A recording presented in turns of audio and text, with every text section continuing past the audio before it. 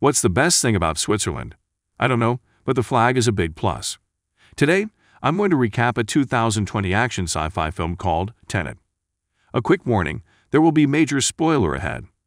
The film opens at an opera house in Kiev.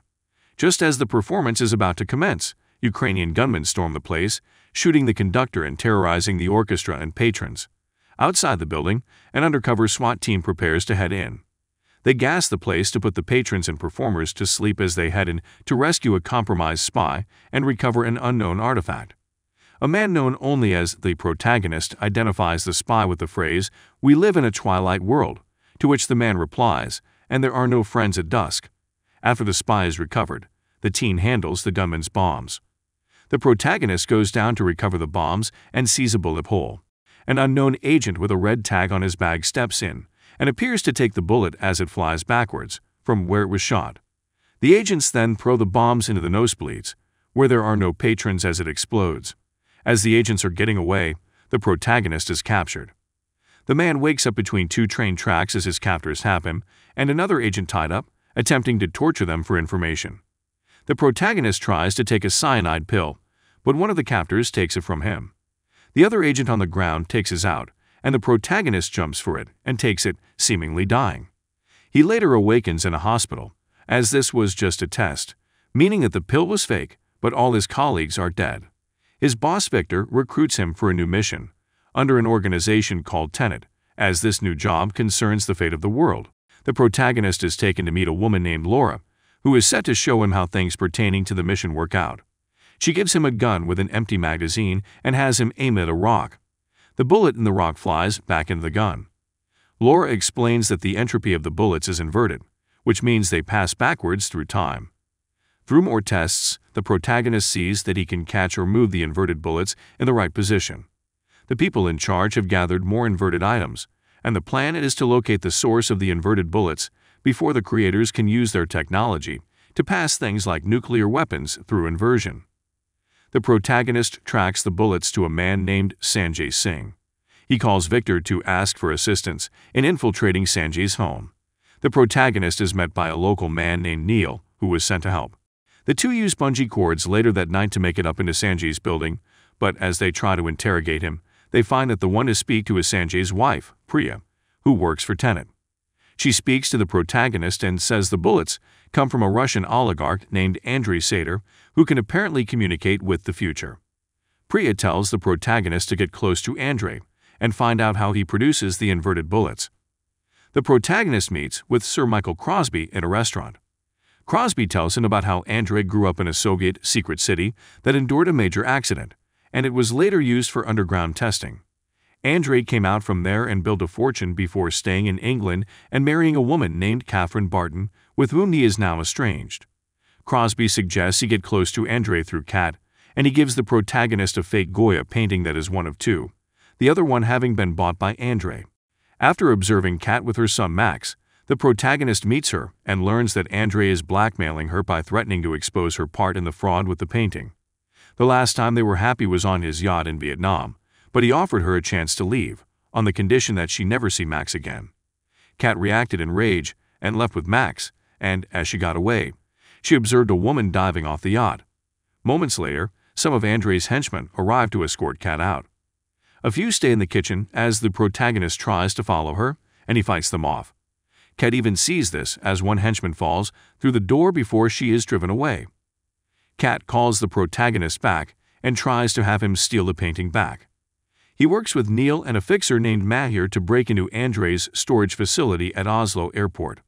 After Neil gathers intel on the place, he determines that the security is going to be very tight, so he plans to crash a plane into the hangar as a distraction. Together with a crew, the team enacts their plan as the protagonist and Neil enter the facility under professional guises. The cargo jet containing a ton of gold bars crashes, and the two head on to a room where they find a room separated between a glass window with a machine on both ends. The window has bullet holes that the protagonist says come from an event that hasn't happened yet.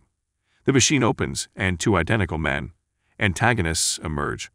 The one on Neil's side runs past him, but the other one, who is inverted, appears to struggle with the protagonist.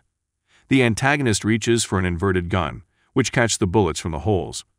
Neil returns after unmasking the other antagonist, but he stops the protagonist from killing the other man, just as he appears to fly out the loading door.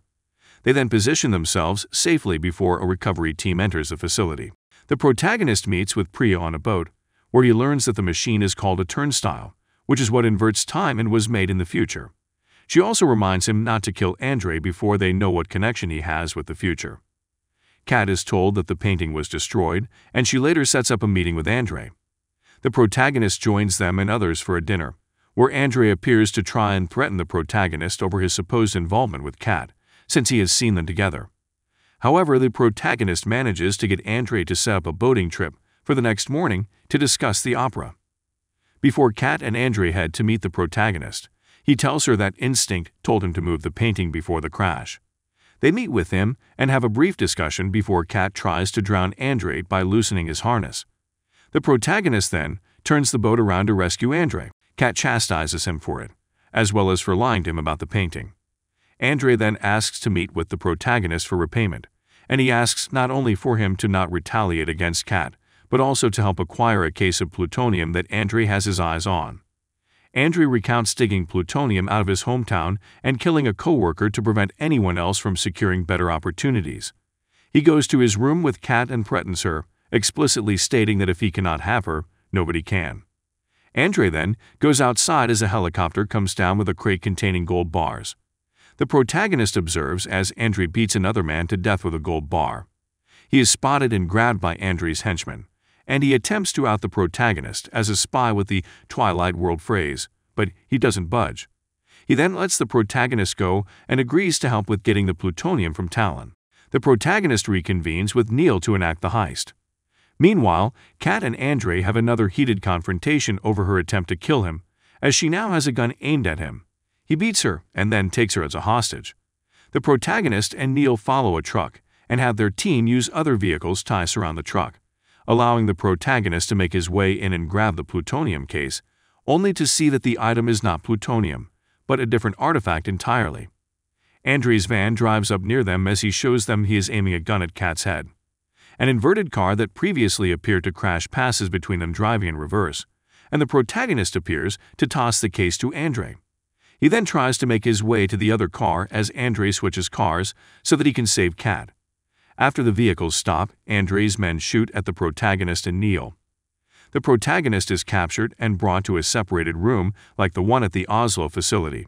Andre has Kat while they are inverted, and he demands to know where the plutonium is, even going as far as to wound Kat in the abdomen with an inverted bullet. The protagonist tells him the plutonium is in the glove box of the inverted BMW. After Andre leaves, other Tenet agents led by Neil and Agent Ives come in to kill his men.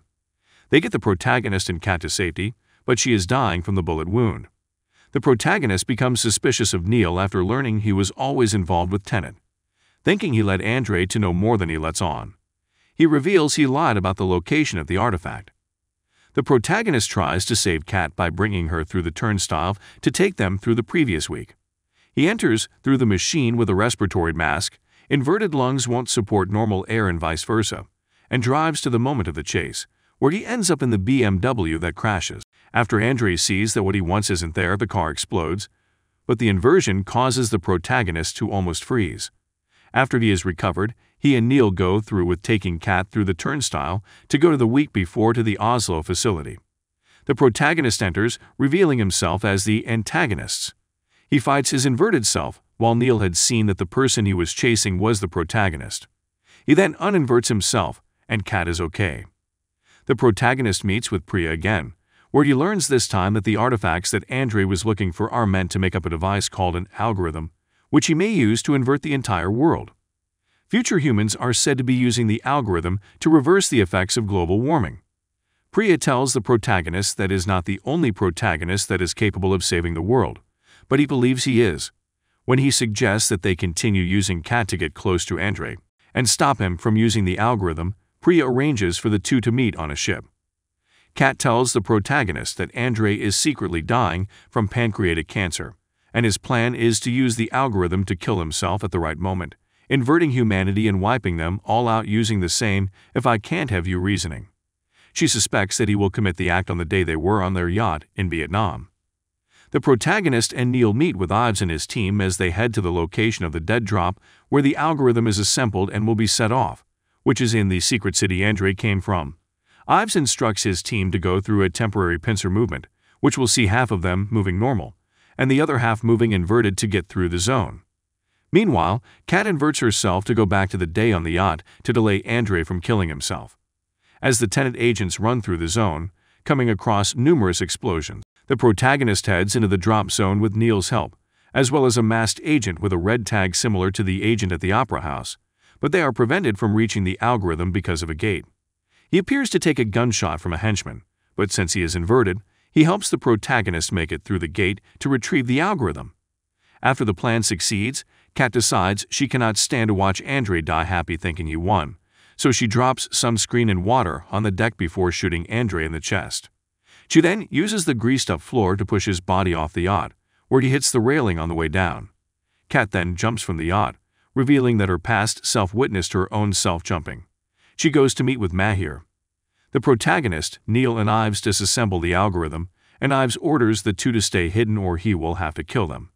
As Neil and Ives walk away, the protagonist notices the red tag in Neil's back, meaning he was the one who got shot near the gate, and all the way back to the Opera House mission.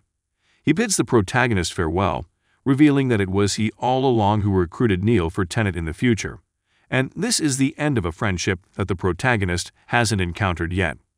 In London, Priya and one of her gunmen watch Kat as she goes to pick up Max from school. Before they can move in on her, the protagonist kills the gunman and sits behind Priya in her car. He tells her that will go on to be the founder of Tenet, and that they were both working for him all along. Since she is a loose end, the protagonist kills Priya. He then watches Kat leave with Max.